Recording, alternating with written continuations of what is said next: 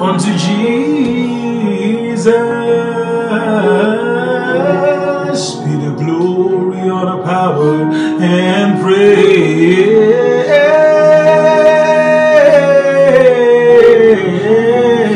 Majesty.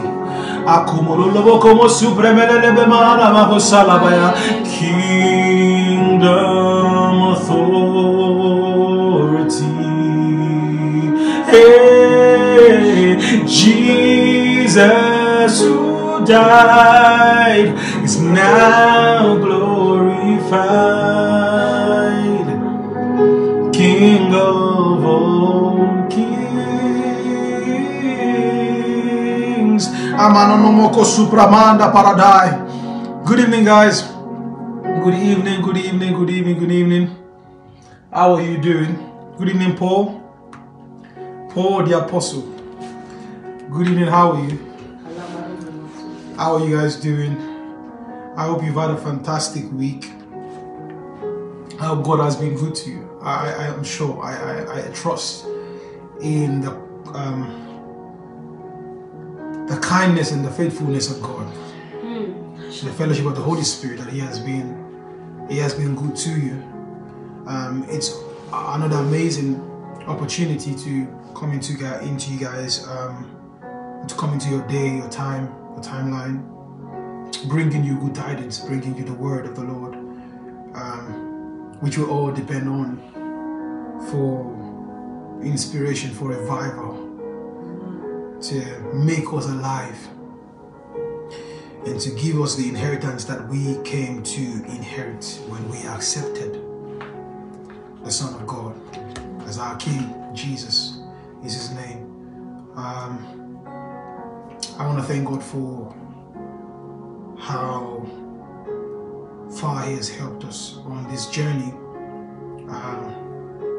following Jesus. On this journey, as we progress in this series, God has been good to us. So tonight we're going to attempt to press forward to make progress on this pathway of spiritual development. On Sunday we began to speak about the growth process, and I began to explain to you how that most of the things that people put premium on, thinking these things give them points in the spirit, they only account for little of what is expected. Okay? There are more pressing, more important, more weighty stuff in the spirit. Everything is not the same. And of course, there is a sequence to which God must be known. There is a progression in which you must know God. If you know God haphazardly, you would find it to be more dangerous than beneficial. Okay? So there is a pathway of spiritual progress. There is a way, there's a progression to advance in the pursuit of God, in the apprehension of your spiritual identity as you derive it from Christ. Okay? So tonight we would press a little bit forward, understanding the progress, the growth process. And so the case study that we're going to look at tonight is actually our pattern man, Jesus. Okay? Because he was the first person to please God with this life lived in the flesh, and God gave a testimony. Okay, the testimony didn't come through a prophet. Testimony didn't come through an apostle. Testimony came from God Himself. Okay, His voice thundered from eternity, resounded in time, giving His approval of the stature of Jesus. Okay, as a beloved Son, the one that pleases His heart, meaning the one that lives up to all of His expectation. Yeah, leaves nothing undone. And I hope this becomes the chief of your desire and of your pursuit in life, to receive such testimony from God. How that you please Him, and how that you are an example of what God calls satisfaction, what God calls to be satisfied. Okay, so we're going to take a case study looking at Jesus tonight, but let me give you a little bit from my notes. And then we're going to look at Luke chapter number 2. We're going to look at Luke chapter number 1, chapter number 2, just a couple of verses. And then you'll be blessed. But let me just tell you before we go into scriptures tonight, I perceive a season breaking upon us. I perceive a season breaking upon us. And look, you can take this fire from wherever you are in the world. That's the beautiful thing. It is available. The fire has been kindled. If you have fresh, dry wood, you will catch fire.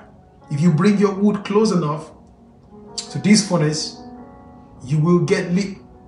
Do you understand this? You will get lit with flame, the flame of the Holy Spirit.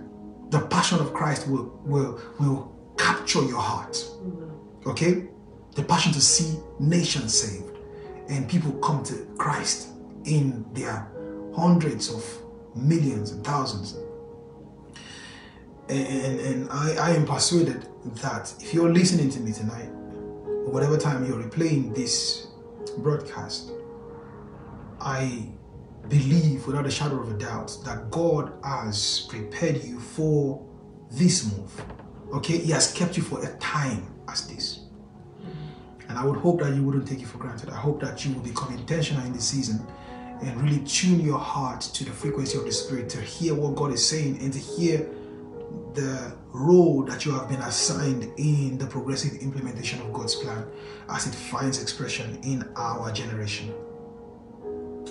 It's a time of revival. Yeah, it's a time of revival.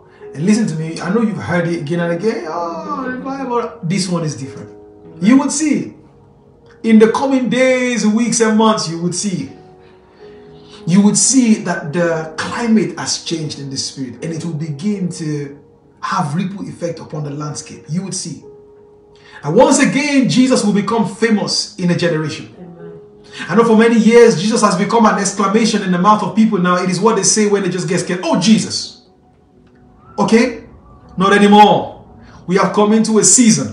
Woo! Kamosila Brandos Paladai. A season is upon us where Jesus will once again be famous and the world will recognize one more time the fame of our God, the reason for His fame.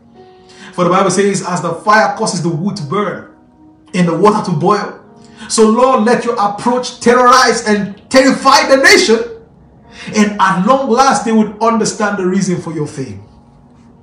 At long last, the world will understand the reason for the fame of our God. Jesus is His name. Jesus is His name. So it's a season of revival that is upon us. This revival will break out from London City in Europe. We are the point men for Europe. We are among the point men for Europe. And this revival will break out from London City and it will take off like a wildfire.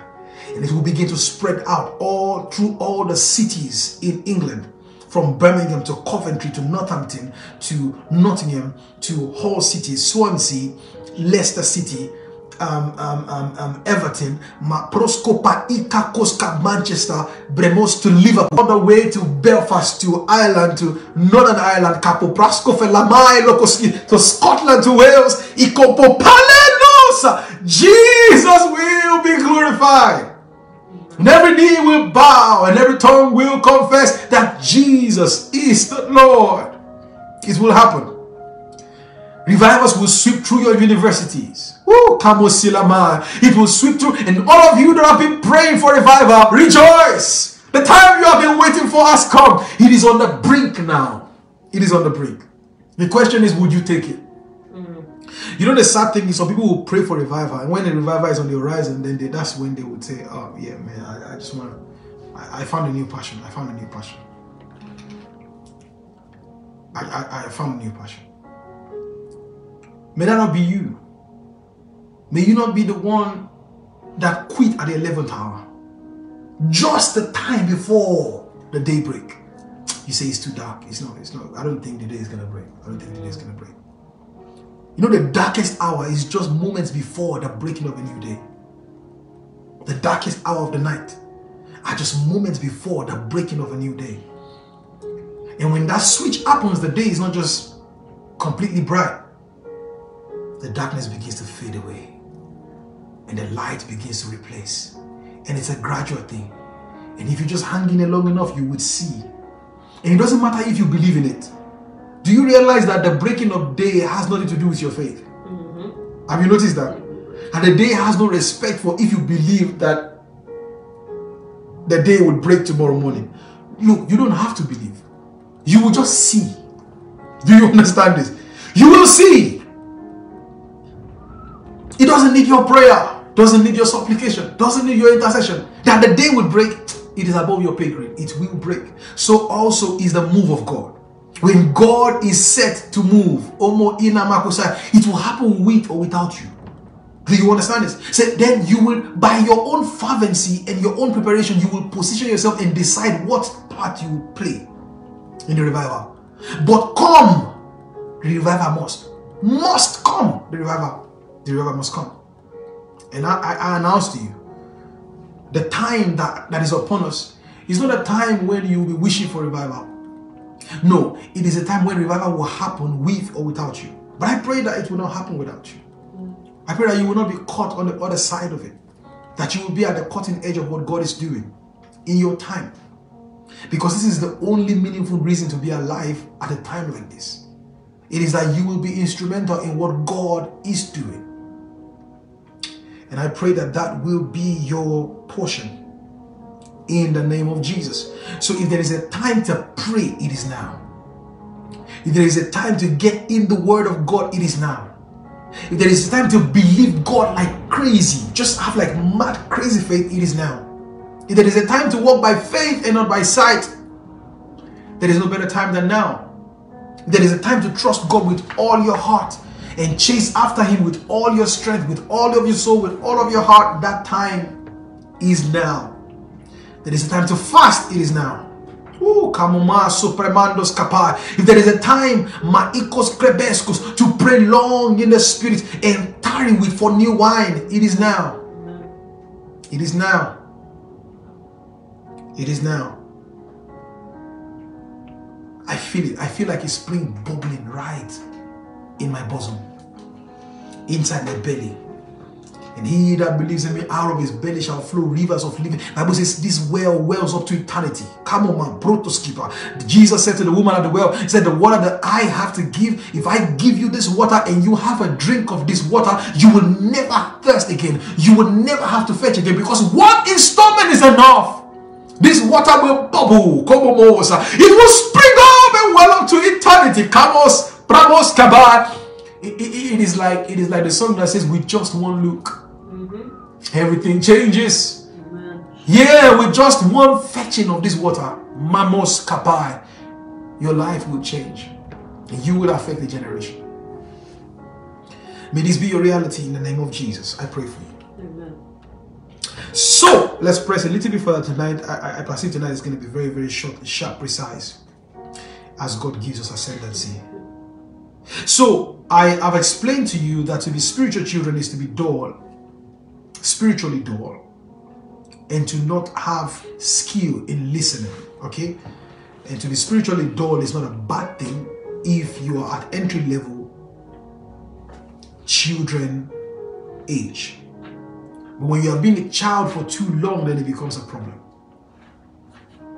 Okay? Being spiritually dull for too long and being hard of hearing for too long becomes a problem. And the problem is, it is not just a problem for you, because you may just think, well, it's my spiritual life. You know, when you say things like that, it is the most selfish statements to make. It is not your life. You were outsourced a fraction of the life of Christ. Do you understand this? You are a branch of a lampstand. So it is not just, well, I'm just my own lamp. No.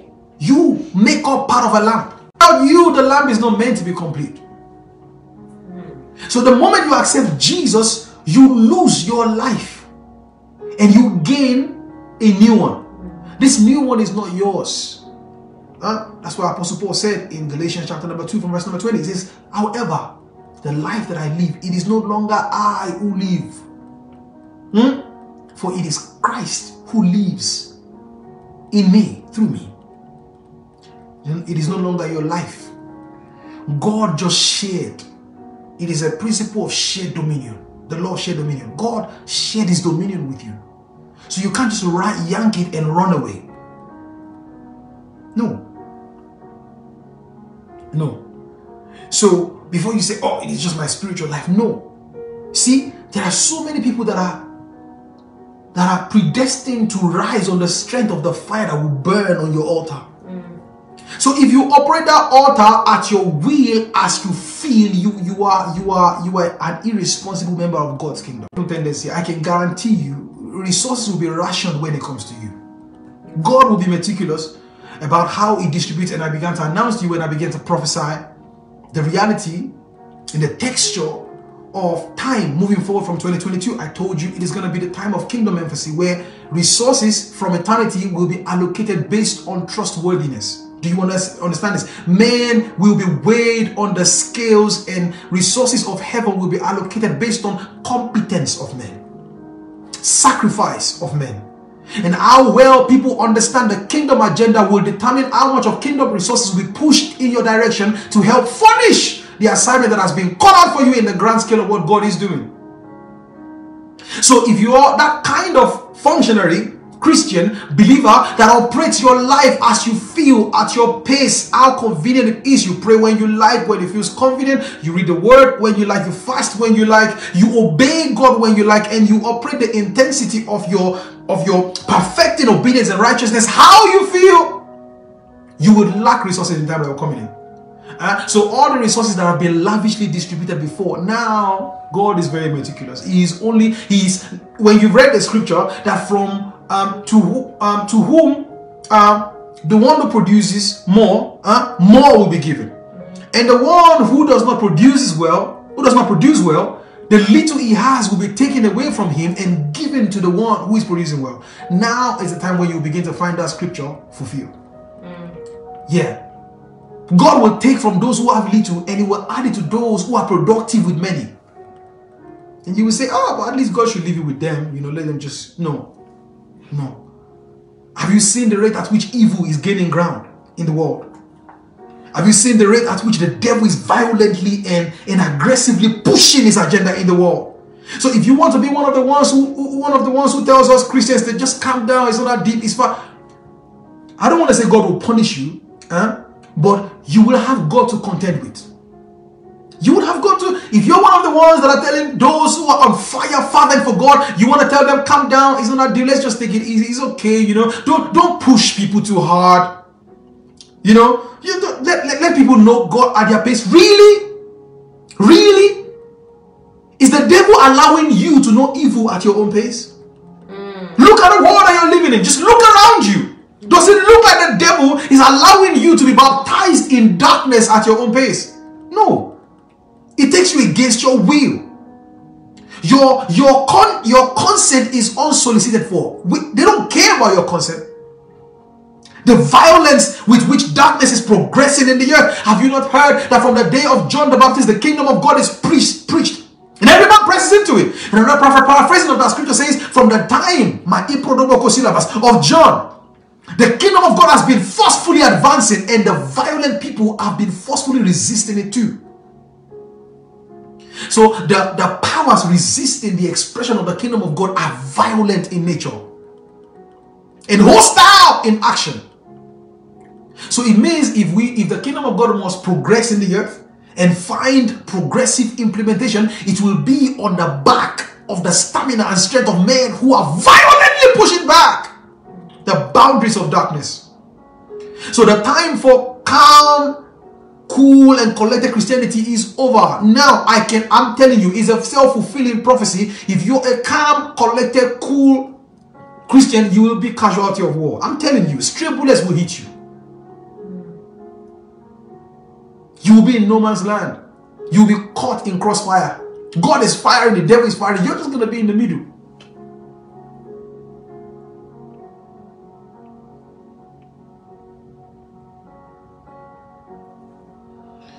Hebrews chapter number 5 verse 14. You don't need to open it, read it in your own time. But Hebrews chapter number 5 verse 14, make a note of it. Solid food are for the spiritually mature. And I told you, Spiritually matured here, another word ones.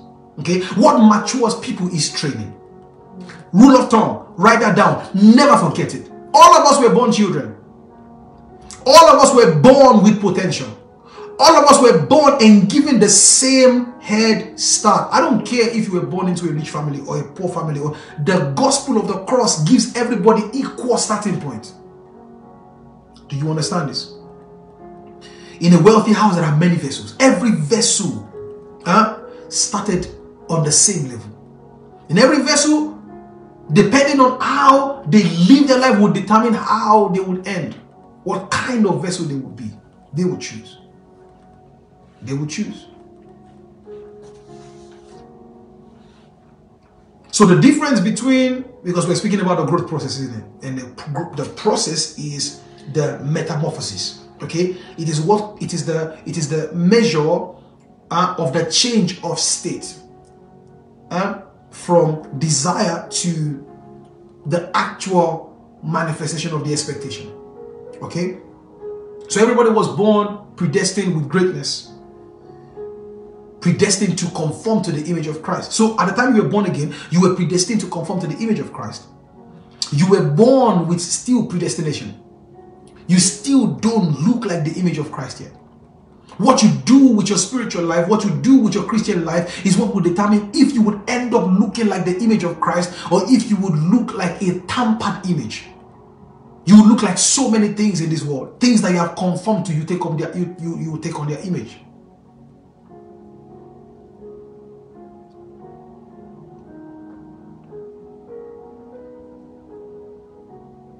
If I call 10 people and I give them pencils and I tell them to draw a line, you will see some people with bold lines, like zoom. And you will see someone whose hand was shaky. You can tell that this one, whoever drew this line, even if you were not there when the lines were drawn, when I show you the result of 10 people who drew lines, you can tell. You can tell what happened when the line was being drawn. You can see straight lines, you can see solid lines, you would see broken lines, you will see some solid, faint, solid. I'm telling you, these things betray you. You can tell the one that was drawn with absolute confidence, regardless of if you consider it to be accurately straight or not. You can tell whoever drew it at least drew with confidence. Then you will see shaky ones, you will see dotted ones, you will see wonky ones, you will see the lack of decisiveness in it. So also, the outcome of your life, the texture of your life will be determined by how seriously you take your spiritual growth. The same process is dealt to everyone. But how would you respond to it? And whatever comes out of your vessel will determine where God will place you in the house. So if you end up becoming a dustbin, there's use for you in the house. If you end up becoming a golden flower vase, there is a place for you in the house as well.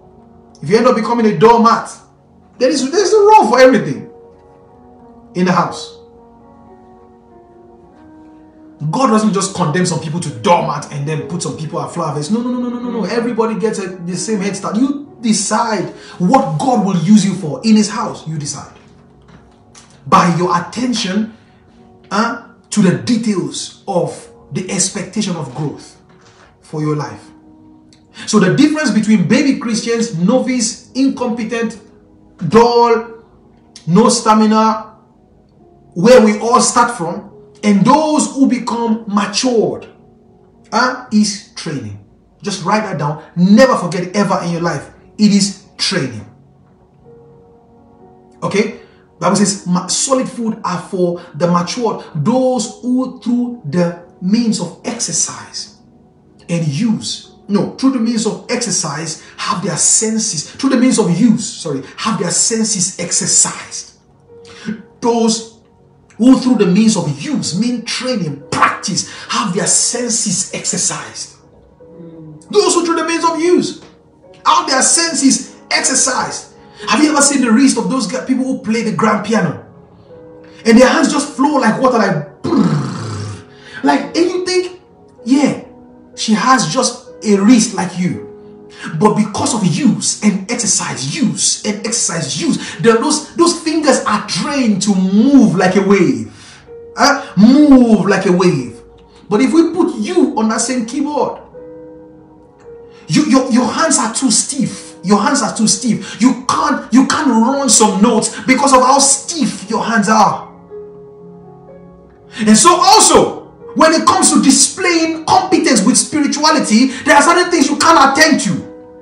There are certain demons that you can't confront. That was what happened when they brought that guy who is demon possessed, and the demon always threw him in the fire, and the parent brought that child to the disciples, and they could not cast out the devil.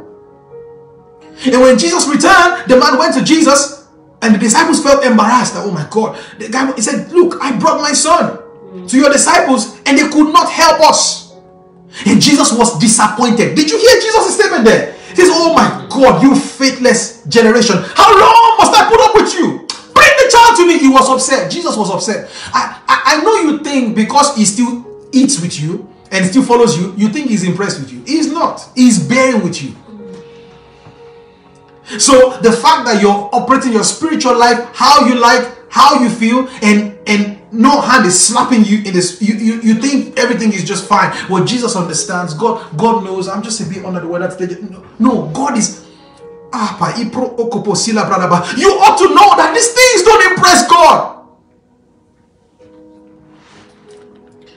And so now, someone just walked past you depressed, and you're thinking, well, all of us are depressed. So look, I'm battling with my own. Oh, you are an embarrassment.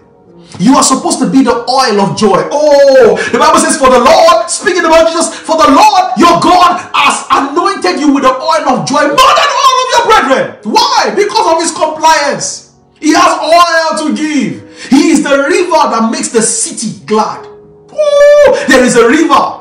Oh, that makes glad the city of God. The Lord is in our midst. You are supposed to be a river. Out of your belly shall flow rivers of living water, so that when you come across people who are dead in faith, dead in expectation, they are tired, oppressed, they are hopeless, they are depressed when your flow touches them. Oh, Bible says in the book of Ezekiel, it says, and the river flowed from underneath the door of the temple, and anything it comes across receives life on impact. Your generation is supposed to receive life on impact. Everything that touches you is supposed to receive revival, life, come back to life. Yes, sir. But you are still dealing with depression because you have refused to exercise your spiritual man. You have stayed a child. You have refused to, through use, have your spiritual senses exercised so that you can perceive in the spirit the reason for this depression and break it quickly.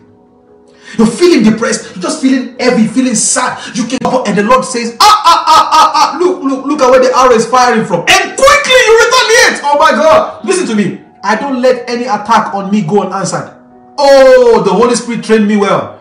I don't just say, oh, I woke up. I didn't die in my sleep. No! I said, Lord, take me back. Take me back. This is not done. This is not finished until I wave the victory flag. I'll take a fast. No, you can't take a swipe at me in the spirit and go scot-free. In the physical, you can. I'll allow it. You can insult me and go. It's okay, it's fine. I'll say the Lord bless you. After all, Jesus said if they slap us on the left cheek, we should turn the right cheek. I'll do that in the physical, not in the spirit. That statement Jesus made is not for the spiritual frame of reference. It's for physical. Because our weapons of our warfare, they are not carnal. Do you see this? They are mighty through God. So someone is intimidating you in the physical, allow them to win. When you return back to your prayer altar, we will deal with it. Then we will know who is who. Do you understand this? When I get on my altar, and light up my lamp, that arrow of depression will not be left unanswered. It will be answered for. Yeah. And you have the boldness and the nerve to shoot depression and confusion at me. I would respond. Yeah, I would respond. No. So that the next time you want to shoot it, you think twice. You say, let's find someone else. Let's find someone else. Yeah, you pick fights with me carefully in the spirit. You ought to become like that. But because you're just an easy swipe. Easy swipe. Do you understand this? Even little demons that have no rank can just have a go at you because you have refused to grow. That's why you're always oppressed. You're always depressed. You're 1 week sharp, 2 weeks off, and then 1 week, and then we have to wind you like a machine now. Wind you, and then you're like, oh, praise God, holy, hallelujah, oh my God, Holy Spirit, and then 5 days. On the 6th day, he's gone again. She's gone. It ought not to be so. You would remain a child until you have your senses exercised in the Spirit.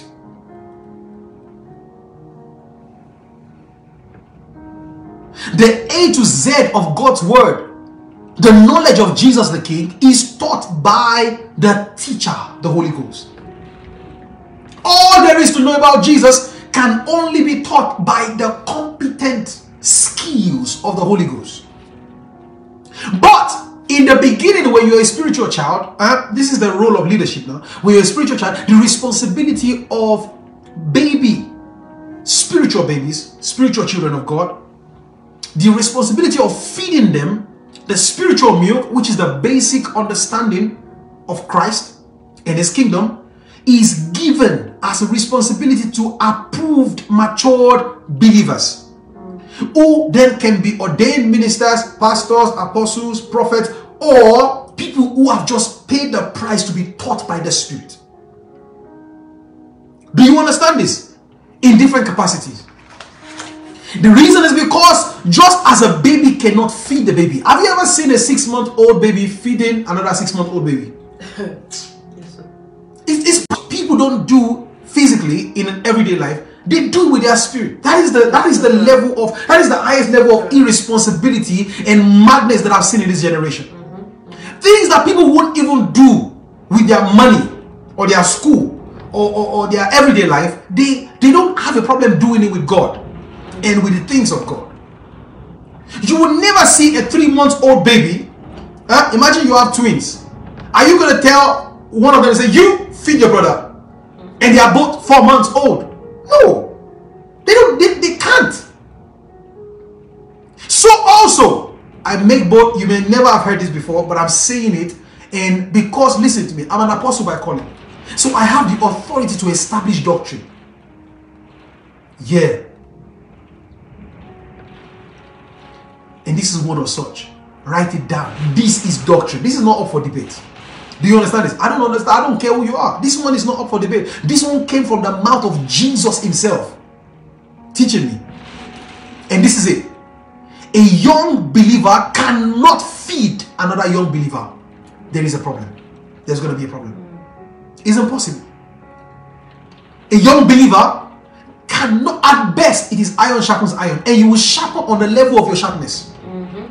So it's not, don't quote scripture of, oh, but the Bible says iron sharpens iron. No, you don't have skill with the Bible. So you don't even know what that scripture means. So just put it down. Before you raise it as a fist and shake it, put it down. A young believer cannot feed another young believer. It is going to be disaster. It's as simple as that.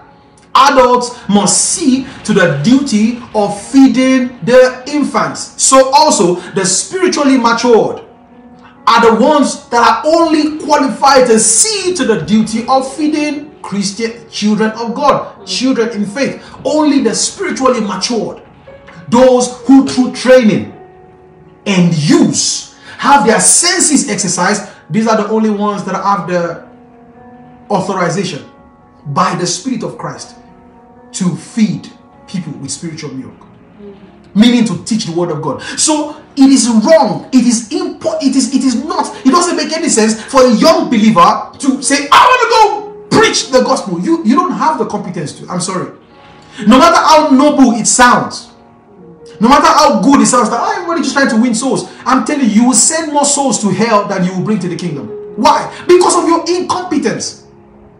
Just like you can't start medical school today and say, I just want to go operate on people. I want to go do surgery. You will kill people. You don't have the skill. You don't know how to. You don't have the experience. You get into the middle of operating someone, you will see blood and you will freak out and the person will die. or you cut the wrong thing. You're supposed to cut 5 centimeters into the liver, and then you mistakenly cut 7 and kill the person. You will leave the person worse than you found them. So is the reality of an incompetent person with the word trying to feed someone else with the word. You will mix, you're going to be giving them concoction. Do you know what concoction is? Yeah, that's what you're giving people when you're trying to preach. I know you mean well. Oh, but I just want to win souls. Go and get trained first. You go under authority of a superior person and learn of the Holy Ghost and mature your senses and study to show yourself approved, being able to rightfully divide the word of truth. Then you will be approved. You will receive God's approval. Then you will be able to rightfully explain the word of God, feed people.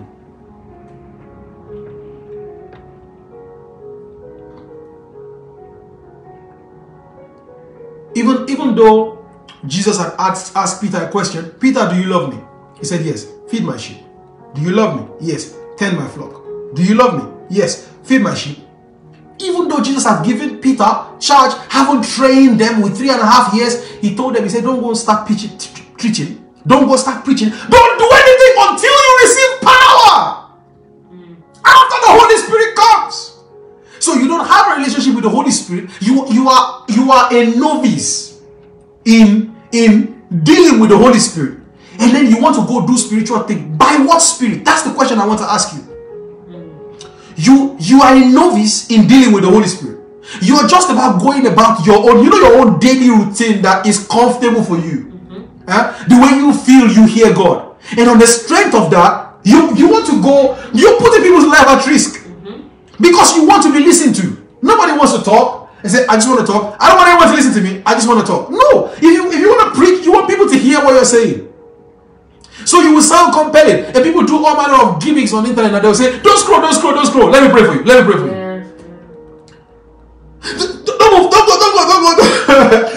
You do all manner of things to get attention. Yeah? And I see 50,000 likes, 100,000 likes, 250,000 likes.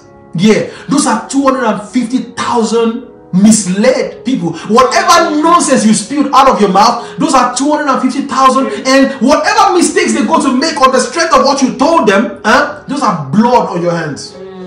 It's true. So that's why Jesus said, don't be in a hurry to be a teacher. It is not just for anybody. There is a training, an accreditation, an approval that is requisite before you can take on that assignment.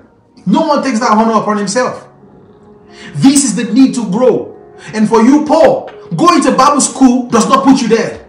You will still be frustrated. You will still be oppressed. You will still be down. Oh, when you go to Bible school, you go to learn letters. You don't know the spirit yet. Until you know the spirit of that letter, you can't communicate it.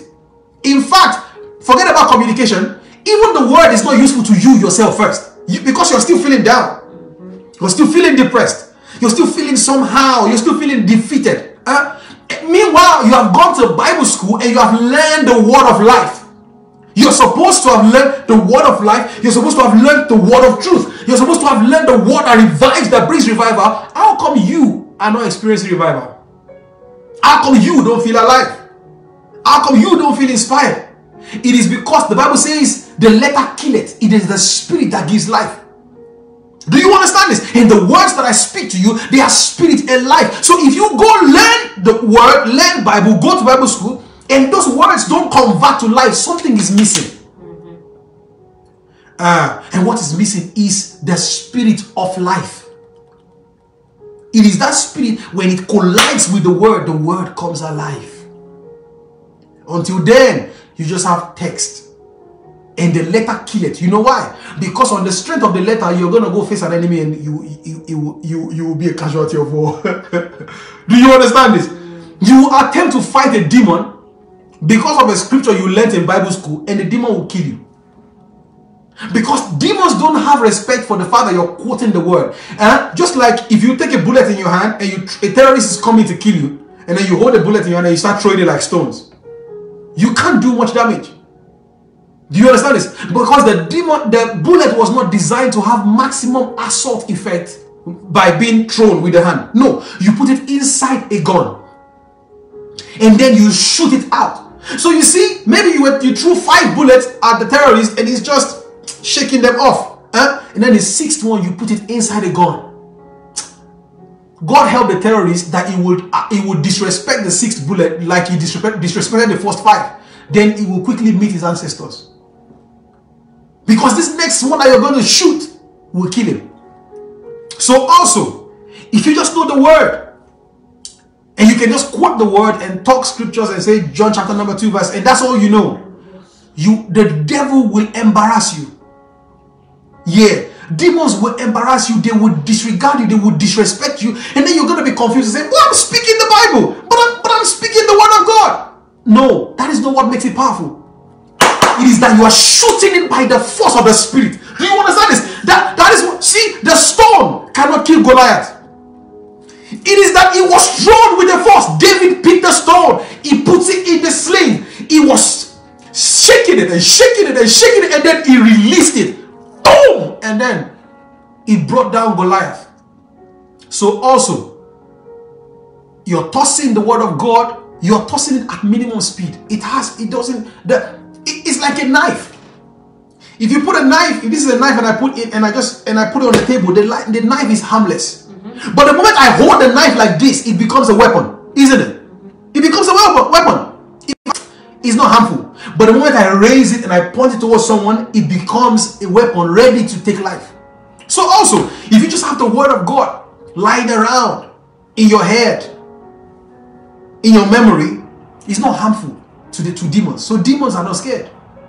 But when the spirit, when you load that word into the barrel of your spirit, oh my God, and then you wind the spirit, when you release a word from that place, woo, then you will know that Jesus is not a liar. And you will know that God is not just a myth. It is real, guys. It works. And demons bow to the name of Jesus. They bow to the word of God. So what transitions you from this inexperienced novice user of the word of God to an experienced user of the word of God that can bring in harvest and bring in maximum impact? Training, maturity. Do you understand this? Maturity, training, growth, exercise, use. And you must be taught these things. See these things that I'm saying to you, a baby Christian cannot say it to you. They're just going to say, let's go pray. And quote scriptures and throw saliva at each other's face and go back home. Nothing is going to happen. And everybody will be battling with addiction. They're not going to say it. Yeah. And the devil knows how to rubbish your zeal. It is that you're going to be preaching, and the same thing you're preaching, you'll be suffering from it in silence. Yeah. You're going to be preaching holiness, and then you'll be battling with sexual immorality. Yeah. Then it makes you an hypocrite. It's terrible stuff. You must decide to grow up.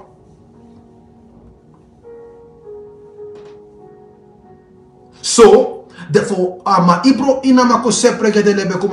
ministry of the Holy Spirit is needed in the life of a believer from birth. Okay? From birth. But you see that after birth care, the ministry of the Holy Spirit is administered to the believer through the hands of a capable shepherd. So Holy Ghost to you as a newborn believer and a newborn Christian will be your pastor. It will wear your pastor like a glove. Do you understand this? So your pastor will preach to you, encourage you, charge you, tell you, stop doing that, do this. The pastor will almost look like a nanny. But the essence of that is so that you grow, so that the more you grow, you get wind over to the Holy Spirit. One of the arrogant thing that happens to people is they feel like, oh, I've received the Holy Spirit, so I can do. The Holy Spirit is teaching me, is leading me. It's a lie. You don't have the stature to be led. Because the Bible says, as many as are led by the Spirit of God, these are the sons of God. The problem is, you ask yourself, if that leading is easy, look at Christians around you. Does it look like they are being led? Does their life look like a life? Because if the quality of the life that you see among Christians is the quality that is obtained by being led by the Holy Spirit, then we have to question the kingdom of God, isn't it? We have to question this born again thing. But I make bold to tell you The reason why most Christians, their life is not encouraging and inviting and cool and enterprising is because they are not being led by the Holy Spirit. They are being led by their own belly, by their appetite, by their unsubmitted will. That is what is leading them, not the Holy Ghost. And why do these things happen? Because of wrong teaching. Wrong teaching. The pastor can't take responsibility, so he tells you as a 3-month-old baby, feed yourself, change your pampers. He tells you all the things to do. He says it is good to clean your pampers. Well, you can tell a 3-month-old it's good to clean his pampers, but can she do it? No.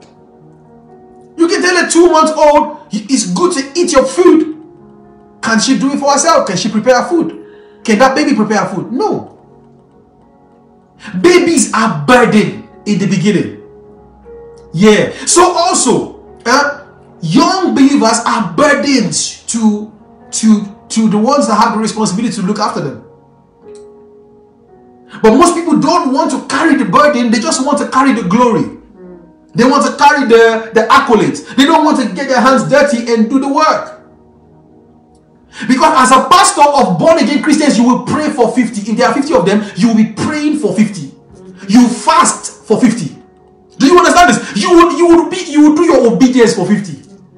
Because it is on the strength of your obedience that you will capture food to feed them. Capture revelation to give them. Receive strength to fight demons off them. Just like the shepherd will chase wolves away from the sheep.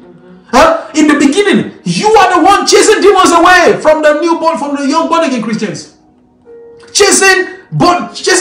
Silencing the whispers of the devil. The work is enormous, I'm telling you. It is not a joke thing to be a pastor.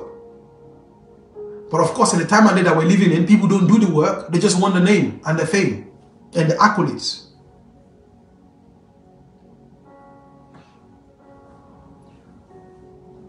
The intention is you are looked after well by a shepherd, and the shepherds are the ones that do their job. They are well paid. Oh my God. The reason why there is no glory with shepherding is because they are not doing their work. So you are not seeing the pay, the life, the life that is lived under the influence of the pay of heaven. We don't see it. What we see are manipulated riches and wealth by pastors. That is why when you hear pastor, the first thing that comes to the mind of an average person is a thief. When you hear church, oh, that place where they just swindle people out of their money. When shepherds, true shepherds, begins to shepherd God's people according to the patterns prescribed by God, they will begin to see God begin to dispatch resources from heaven. And then when these shepherds live inside these resources, then shepherding will be attractive again. Yeah, serving God in the capacity of being a shepherd will be attractive again. And then some of the reproach will be erased by the ones who have operated counterfeit shepherdhood. Will begin to see true shepherding.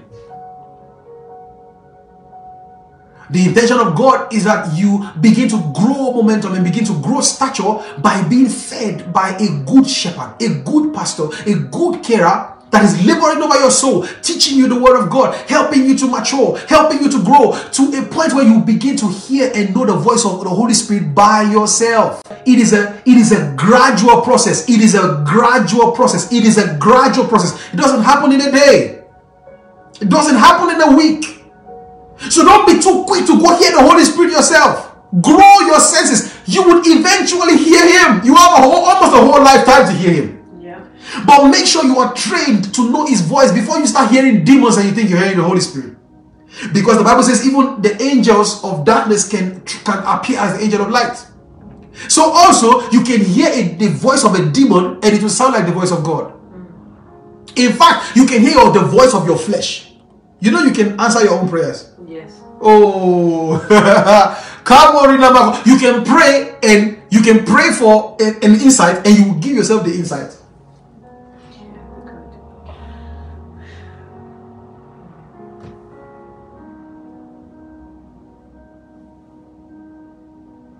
The majority, I'm reading from my note now, the majority of the work in babies of the Spirit is done through teachers. And as the believer child grows, matures through training, they are weaned over to the Spirit.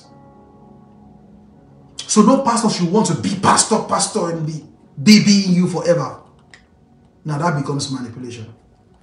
And that becomes foolishness. It means the pastor doesn't even know, doesn't even understand the job that is called out for him. Yeah. He doesn't know when to rejoice in the fruit of his labor. He wants to be a laborer forever.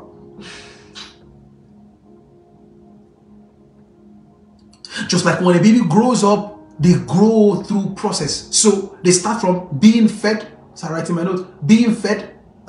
Now a time comes they can eat independently, meaning you can put the food in the bottle and give it to the baby, and the baby can hold it up and drink it. Or you can put a spoon in their hand and they can scoop food by themselves. In the beginning, you put the bottle, you hold it in your hand, feed them. If it is food, you use the spoon, okay, you feed them. They just open their mouth and close it. That's what they do. Open mouth, close it.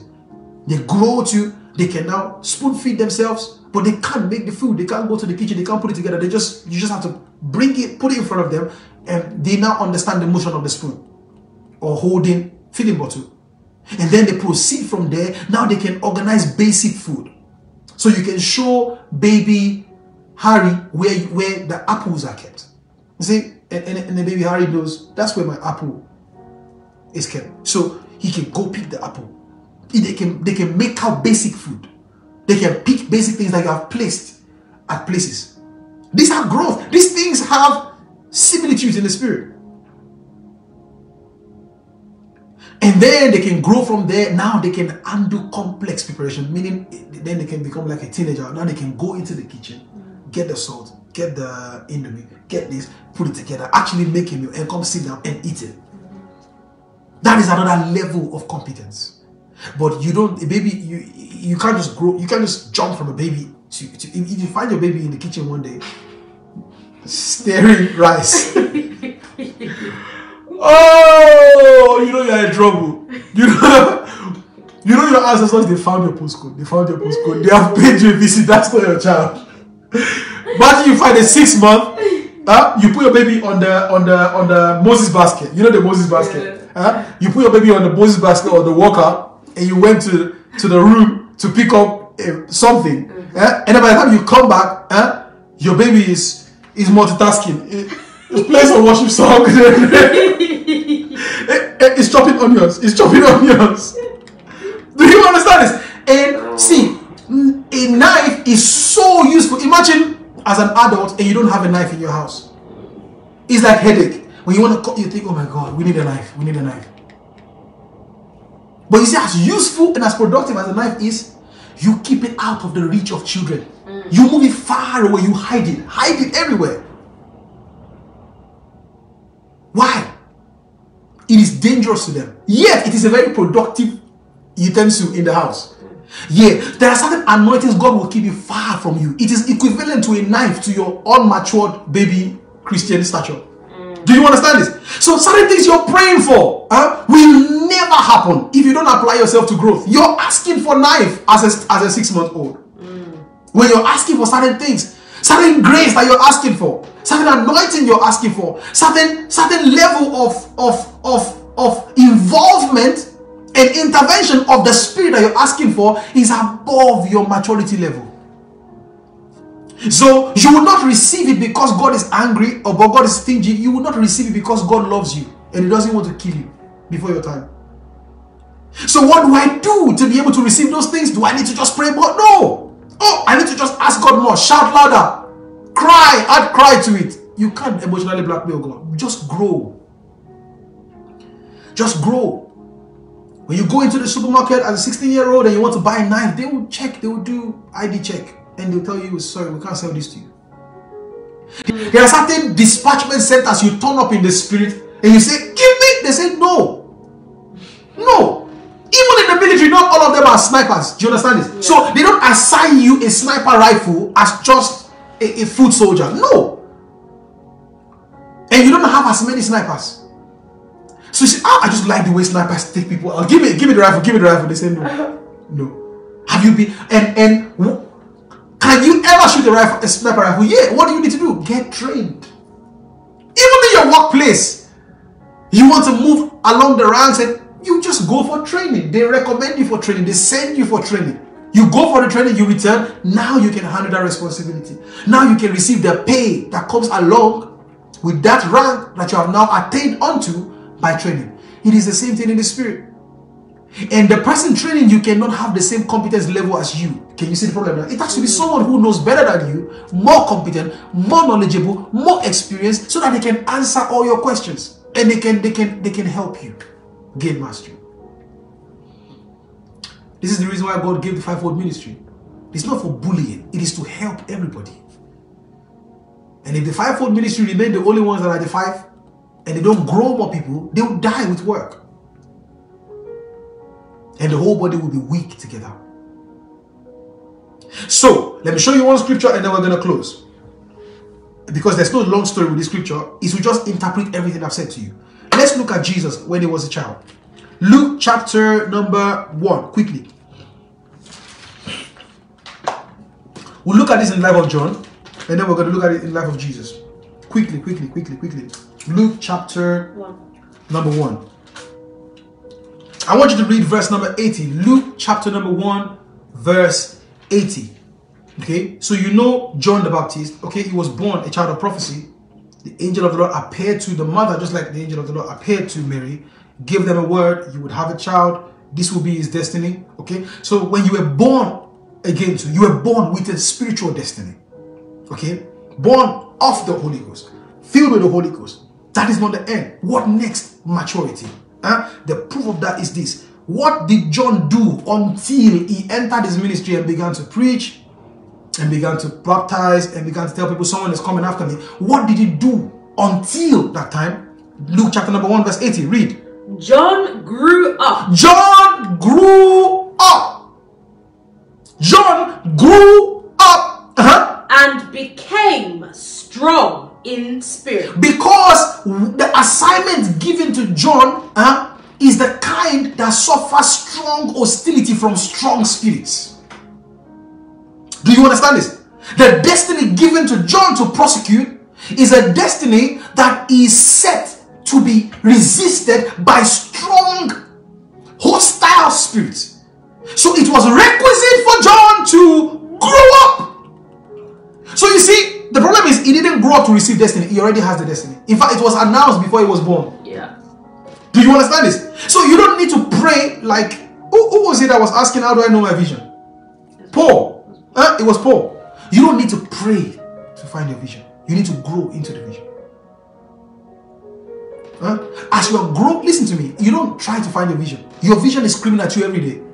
If you just tune to this frequency of the spirit, you will hear your vision every day of your life. It is screaming at you. The more you grow, you get more clarity, but at least you will know what exactly God wants you to do. The John grew up and became strong in the spirit, and he lived in the wilderness. For how long? Until. So how long must I grow? How long is my growth process?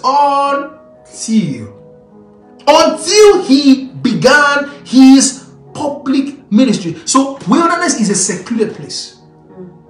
Wilderness is not city center. Wilderness is an isolated place. It is a place where people don't see you and they are complaining, we don't see you anymore. We don't even see you around. Where have you been? If people don't ask you where have you been at the time of your appearing, you appeared before your time. Yeah. There must be that disappearance period. You just vanish from the landscape to go find God and go find His strength. I would say seek the Lord and His strength. It is one thing to seek the Lord. It is another thing to seek His strength. The boy grew up. How? What was he doing? What constituted the growth? Exercise. Exercise with the word. Practicing faith. Practicing dependency. Practicing trusting God for food daily. He lived in the wilderness. Practicing trusting God to protect him from wild animals. Do you understand this? He goes to bed in the night. He doesn't know if a lion is going to walk past. He doesn't know if a cheetah or an hyena is just crouching next to him. He sleeps every night. expecting to wake up the next morning because the Lord will have kept him. Practicing, exercising his spiritual senses until he did this, until he began his public ministry to Israel, the appointed recipients of his ministry. To Israel. Jump now to chapter number 2. Yeah. Chapter number 2. Read verse number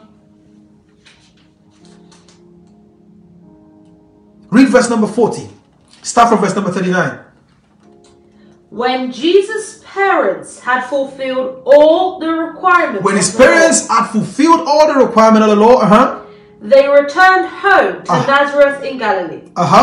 There, the child grew up healthy. There, don't rush it. There, the child grew up. Can you see that Jesus didn't receive a different pattern from John?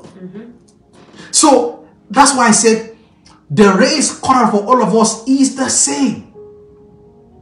If you skip this growing up until process, you would just have a basic neutralized destiny. Yeah, it will remain a dream.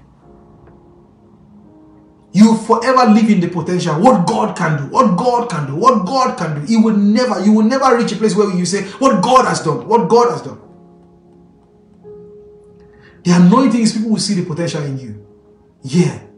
Potentials are very, very, it's like trailer. Potentials are like trailer. Have you ever seen the trailer of a movie? Yeah. It's so cool, but it's not the movie. It's like the best part of the movie just cut into short period of time, and it's supposed to whet your appetite to say, oh my God, this movie is going to be lit. We need to see. We need to see. So many of you, your life is like that. Everybody see you. They are always excited, but there is nothing. There is the fullness is denied. Do you understand this? You are an exciting sight to see this guy potential. You never become it. Potential is terrible. And potential is the proof that there is a movie. That's the problem. It is a proof that there is a movie that is interesting. It's just that until we see the movie, we have not seen the movie. The trailer does not equal. You can't see a trailer and say, I've seen Avengers. So what happened? Yeah, I just saw the trailer and then I saw the guy just go, ish. Yeah, the movie is interesting. They'll just know this guy is crazy. Something is wrong with this guy. Don't live inside potential. Actualize your potential. In order for Jesus to become that savior that you know, that healer that you read or that was preached to you, that deliverer, the one who raised the dead, healed the sick, cleansed the leper, suffered for you, died, resurrected, and this is what happened to him. And it's the same thing expected of you. It is that there the child grew. He grew up healthy and strong. Can you see? So how do you become strong physically? You exercise, go to the gym, lift heavy weights, put pressure on yourself. And increase the weight, increase the strength, increase your endurance, increase your tenacity, increase. There, the child grew healthy and strong. He was filled with wisdom. What is wisdom? It is the right use of spiritual senses to know the difference between right and wrong. To know the difference between what God wants and what God doesn't want. It means he was filled with skill. Remember, I taught when I was teaching about wisdom, it is God's craftsmanship. It is God's genius. The ability to come with genuine solutions that are tailor-made and original in all its way for a particular problem. And there is no end to how frequent it can manufacture solutions. This is God's engineering, spirit engineering, God's ingenuity. This is wisdom. And Jesus, he waxed strong in the spirit. He grew strong. He was filled with wisdom. And God's favor was upon him. And that God's favor is God's approval. To say, I like this one. This one would be beneficial to our company. Have you ever seen an employee that is very good at their job? The favor of the company will be upon them. They will give them special treatment. Yeah. If there is an employee that is very resourceful to the boss, you will see the boss will give them, and you are just some annoying, those staff that just annoy. Have you ever been a manager before, Pastor? If I don't understand what I'm saying. Yeah. You manage people, you have some staff that you're managing, and you almost bless God for them, and you say, thank God for this guy. They make your life easy. They understand you quickly. Yeah. You don't have to waste all your saliva to just give them an instruction. They are very intuitive. They are very helping. They make suggestions. They are willing to just go extra mile. They understand the need of the business, and they are willing to just do it. They enjoy their job, and they enjoy just making life easy for you. Yeah. Yeah. And they love serving you. Then you will have some, you just know this one he just wants to work for his money. He has no passion, no commitment, no. They even if you can't fire them, you just don't like this person. You're just thinking, look, just get out of my face. Do you understand this? But you see that one that makes your heart smile, you look favorably on them. So imagine that other one who is so annoying, doesn't do his job well, just about does the bare minimum and stuff, and they want to start lobbying for some special favors and some holidays. Just gonna say no. Get out to work, my friend. No. But you see the one who is resourceful and good at their job and just nice and happy, and you bend over backwards. If they need help, you quickly you say no. They're saying thank you. You say no, thank you. You deserve it. Bible says God does not forget your labor of love. And God owes no man nothing. If you do something that contributes to the progress of the implementation of God's will upon the earth, God will not owe you your reward. He is a rewarder of those who diligently seek Him. Yeah. And how do you get that reward? Find out what He wants. Help Him to give you the art and the attitude to joyfully serve Him.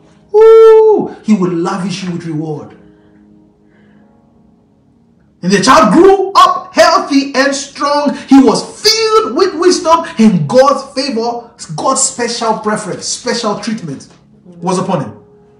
And then last scripture, verse number, let me show you something. It's still in that place, and then we're going to now jump to verse number 52, and then I'm going to close for tonight. I want you to start reading from verse number 41. Read now. Every year, Jesus' parents went to Jerusalem for the Passover festival. That's right. When Jesus was 12 years old, they attended the festival as usual. When Jesus was 12 years old, I know you people don't pay attention to some of you have done Bible study, so you've heard it before. But you don't really put premium on that time. You put premium on the time He healed the sick, raised the dead. This was what made that possible. When He was 12 years old, meaning when He was a boy. And it was not a miracle working boy. I hope you know that. No, it's just a basic Jewish boy. But what separated Him from other 12-year-old was that he was waxing strong intentionally, growing in the Spirit. Did you see this?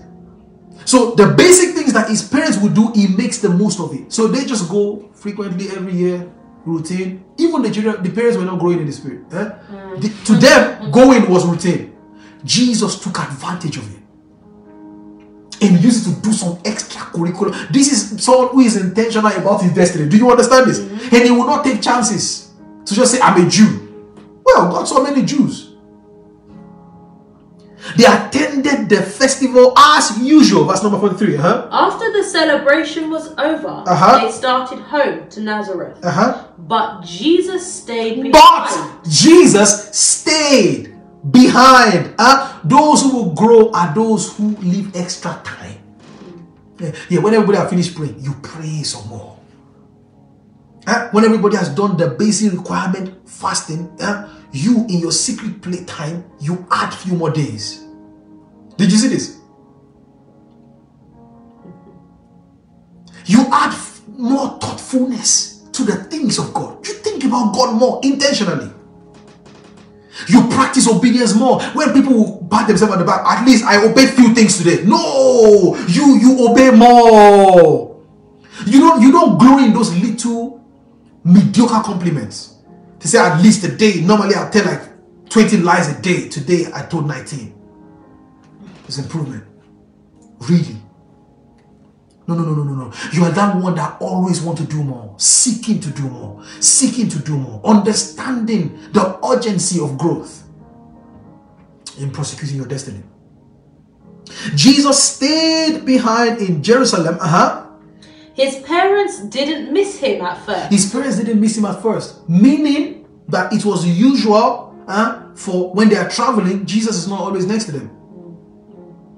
So it didn't quickly occur to them that something else, this guy has stayed back. Because they assumed he was among the other travelers. So Jesus was a people's person. It was a people's person. One of the proof that God's favor is upon you is that God will create cushion for you in the right places. Jesus was a fun child. It was a fun 12-year-old. You know, some children are just you send them back to their mom. Go back to him. Not Jesus. He was fun to be around. So they assumed that he was with other travelers. But when he didn't show up in the evening, can you imagine? So as 12-year-old, as you go about your day, you can be like Jesus. They started looking for him among other relatives and friends. You will intentionally not do what 12-year-olds do. Do you understand this?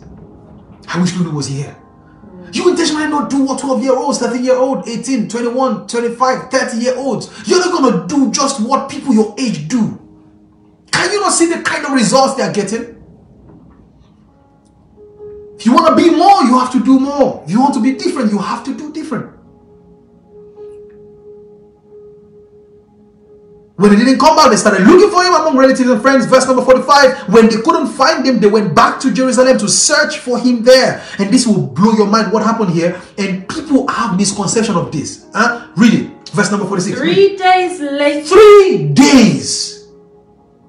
3 days. A 12-year-old was by himself for 3 days. Do you understand this? The parents are journeyed 3 days.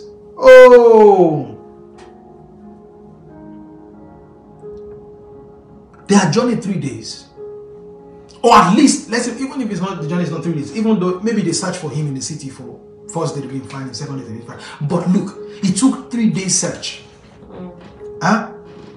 So meaning for 3 days they didn't see him. For 3 days he wasn't with his family. He didn't see his mom. He didn't see his dad. And you are such a baby. You can't even, oh my God. I don't want to go too, because I don't want to be too hard today. 3 days later, they finally, how is he eating? Where did he sleep? They don't have a family. They didn't go to their family house. They camped. They always come, they camp for the festival. They finish the festival, everybody goes back. They decamp. Do you understand this? A 12-year-old was by himself in a city. He handled himself for 3 days. Where it was obviously, whether he ate or not, we don't even know. But we can assume that he didn't eat. Because the Bible didn't say and he stayed in the house of Jonah, son of Drew. No. The Bible just said, the Bible didn't give any clue about his whereabouts. The Bible just said they couldn't find him. They went back to Jerusalem to search for him. 3 days later, they discovered him. Jesus was discovered.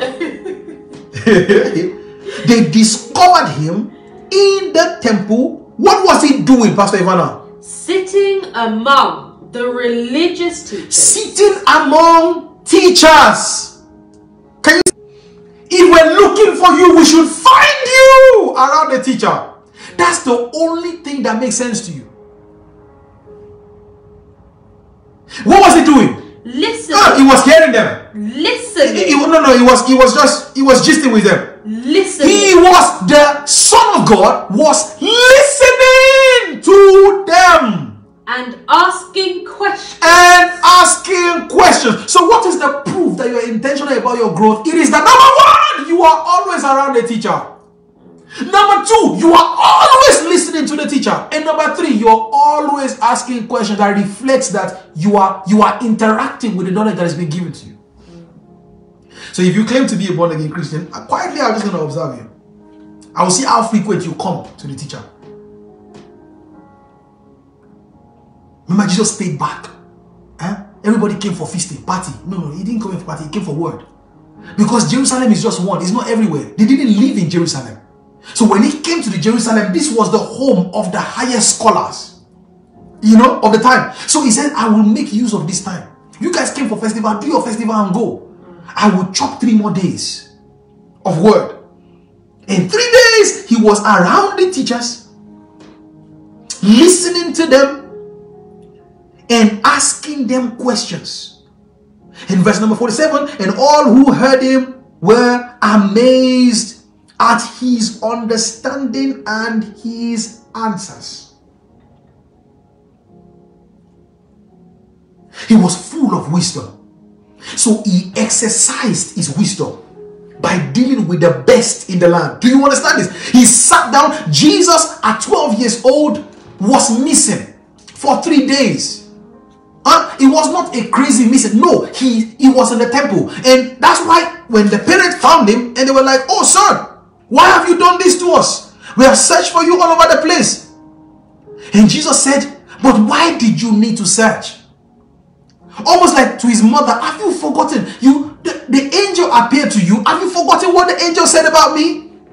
Shouldn't here be where you start your search? Not where you end your search or stumble into me after 3 days. This was where you ought to have started your search if you understood my destiny. And if I get missing for 5 minutes, you think of the temple before you think about maybe he's in a neighbor's house. Why did you need to search? He asked, did you not know I must be in my father's house? Another translation will say, I must be about my father's business. Yeah. So you see, the business cut out for you as a born-again Christian, as a young Christian, young in the faith, not so skillful with the word of God. The only business you have doing is hanging around teachers. Yeah. Listening to the teachers. Asking the teachers questions. This is what culminates growth. Do you understand this? So Jesus didn't just show up at the pool of Jordan, baptized, and heaven opened and said, this is my son, in whom I am well pleased, because he is Jesus. No! Heaven have no respect for the fact that he is Jesus. They have respect for, can we find a man trained? Can we find a man who through all of his life has labored in listening to teaching? Waxing strong in exercising his faith and exercising his spirituality that has gained stature on the strength of training. This was the man that the heavens sought for. When they looked in the pool and the father saw him, he said, this one has stature. He has a rich CV. This one has competence. Put upon him government. Give him royal responsibilities and give him royal favor and attention. Put the resources of the whole kingdom at his disposal because he is competent. So you see the reason why some of your prayers will never be answered. It is joke. You're asking for a machine gun when you can't even handle a table knife. God won't answer you, not because he doesn't like you. It is because his love for you and his jealousy to protect you will not make him give it to you, because it will be irresponsible of God to give you something that you have no skill for, and that thing will kill you instead of enhance your life. Oh Lord, I just want to be able to pray for depressed people and they're just going to be free. Yeah, it is not just bread for the kids. Do you understand this? It requires a certain level of competence and stature in the spirit to be handed that kind of strong weapon, because you're going to be up against strong spirits. You think depression is, you just feel sad. You think depression is just, oh, she's just not happy. She's just not happy for how her life is going. No, depression is a strong spirit. He sits upon people and he oppresses them. So you're not just praying for a depressed person, you are attacking a spirit. Do you understand it? You're coming against the spirit, and the spirit will not leave you without a feedback. Oh, see, after you've prayed for the depressed and oppressed person, and if you, oh my God, I feel better, thank you so much, sister, and you hug them and you go, the demon is waiting for you at home. Yeah, the demon says, oh, it's fine. You embarrass me here, no problem. No problem. We'll meet. Yeah, and the demon will not come alone.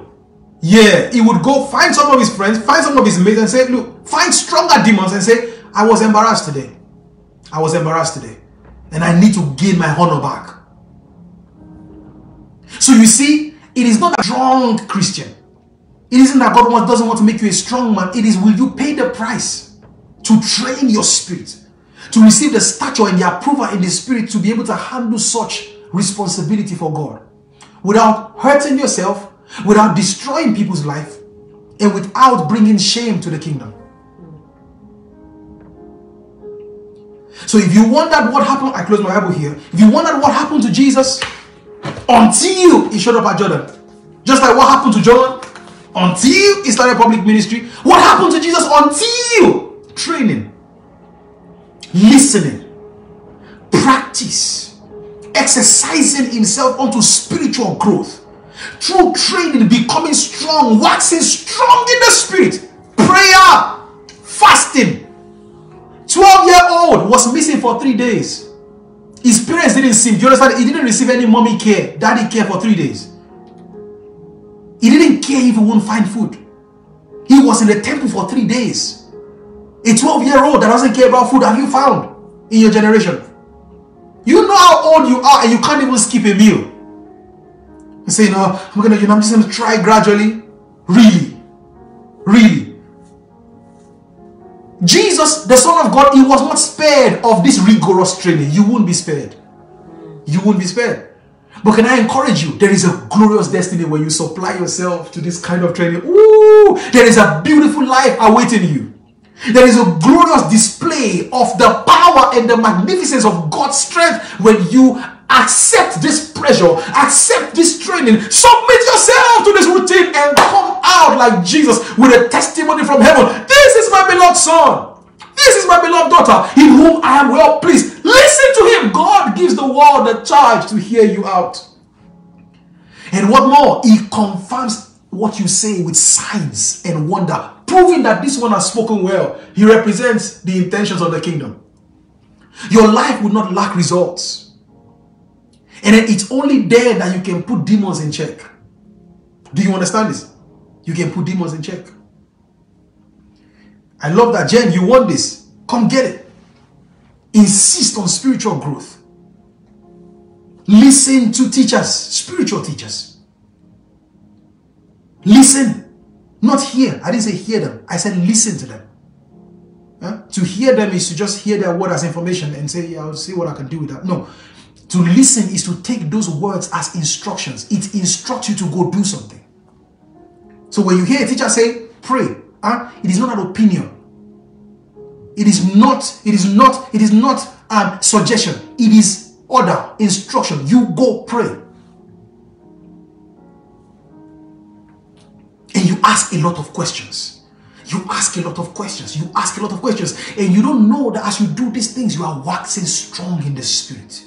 You are becoming hard to deceive. Yeah. It becomes hard for you to be deceived. It becomes easy to spot the lie of the devil. Once his planning is given, you can spot him out from afar. Slow motion. Do you see this? Growth. When you grow spiritually, it puts the devil in slow motion. When he's pulling out of the corner, you already spot him and say, hey, I see you. Back off. Stop it now. Stop that nonsense now. Yeah. All of a sudden, your mood is changing. You don't know why. You're just feeling bad. Before you start lashing out at people, you already know that, this is not normal. And then you go into your closet, brakos kappa. You enter in. You understand? If it happens to you at work, get up from your desk. Go into the toilet. And take 2 minutes. Kaposh kapayande pramaskopo. And pray in the Holy Ghost. And pray that nonsense out of you. Before you say nonsense again and you now feel sad. Like, I shouldn't have said that. I'm an embarrassment. I shouldn't have done that. That doesn't look Christian-y. The next thing, now you are ashamed to tell people you're a Christian because they saw how you behaved the other day. You acted like an unbeliever. So the next time they're talking Christian, you pocket your Christianity now because you know you have messed up the church. When you feel your mood just changing, you're feeling a certain kind of way, you're feeling just angry. I said, why things slow? You begin to sing praise songs. You begin to worship. And then you feel that heaviness lift away from you. As you do this, as you make a practice of this, you're waxing strong in the spirit. One day you will be able to help people with the same problem. I hope I've been able to help you again more tonight. Listen to teachings like this. Listen again. Don't listen once and assume that you heard everything. No, don't do that to yourself. Listen again. Play it again. Listen again. And then ask questions. You know, I heard in that teaching, the title, it said this. Can you please explain that to me some more? Oh, I experienced this today. Is it an example of that word? This is how to know you're growing. You begin to compare what the word says with things that happen to you on a daily basis. Say, something happened to me today. Is it what it means by 1 Corinthians chapter number 12 verse 13? And then you now check it. This is what it means to intentionally, you're putting your life on the scale of the word of God. You don't take chances. This is how to increase in skill and grow. When you pay this price of this level of diligence, God is a rewarder of those who diligently seek Him. Your life will be beautiful. And you can start today. You don't need eternity. The Lord is with you. I pray for you in the name of Jesus, that the Holy Spirit breathes on you. That breath that brings understanding. That breath that opens your mind and opens your heart to understand the scripture. Receive an injection of strength. That strength that makes you push more. Do more. Press more. To become more. Receive a new depth of hunger for the word of God. And receive the passion to see to the details of the expectation of God for your destiny. In the name of Jesus, receive stamina, receive stability. May you be established in the spirit. In the name of Jesus. In the name of Jesus, receive the grace to supply yourself to the school of growth, so that you can come out with the testimony of the approval of God and the seal of authority and the accompanying resources needed to put the glory of your inheritance on display, so that Jesus becomes attractive because of how his life is finding expression through your vessel. In Jesus' most precious name I have prayed. Amen and amen and amen. I love you guys so much. I hope you've been blessed. Again, teachings like tonight is a manual. It's not just a preaching. It is a manual. It will stand the test of time. I love you guys so much. I will see you on Sunday as we press forward on this campaign. The Lord is with you. Enjoy your weekend. Have a blessed weekend. If you have questions, please shoot your questions into the DMs and get busy. The Lord bless you. I love you guys. I'll see you on Sunday. Have a delightful weekend ahead. God bless you. God bless you, Jen. God bless you, Paul. God bless you, Donna, Mr. Fowler, everyone else that listens. God bless you. I love you.